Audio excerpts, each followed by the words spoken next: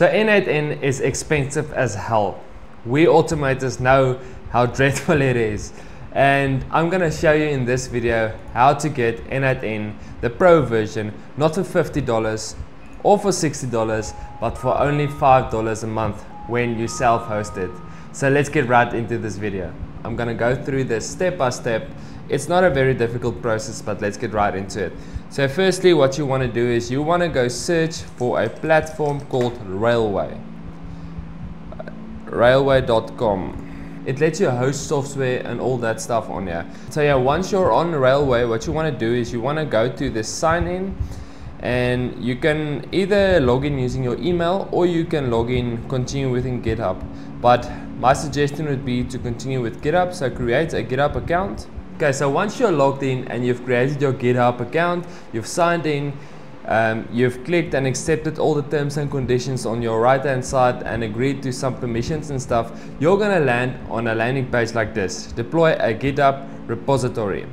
What you wanna do over here is you wanna search for N8N.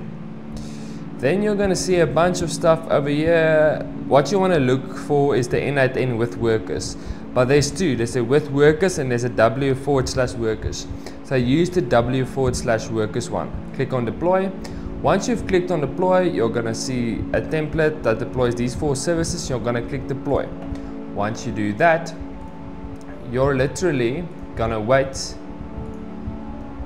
and see something like this. Then it's gonna run through the process. This usually take a few minutes. You literally don't have to do anything. You just sit back and relax. Mine took about 2 minutes or so.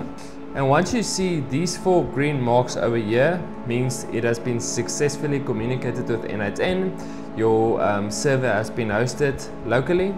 So then you go to the primary one or the name that they gave you. Don't choose the worker, Postgres or Redis. Choose the one in the 4th block. Then you'll see a link over here, primary production. Well, yours isn't going to be primary production, it's going to be the one that they gave you. You just click on that, and then basically here we go, you're on N8N. Then you can literally start building agents, and I'm already start building my own agent which helps me with Upwork proposals and stuff. And that is how easy this is. Send this video to someone who wants to save money using N8N. And I thank you for watching this video.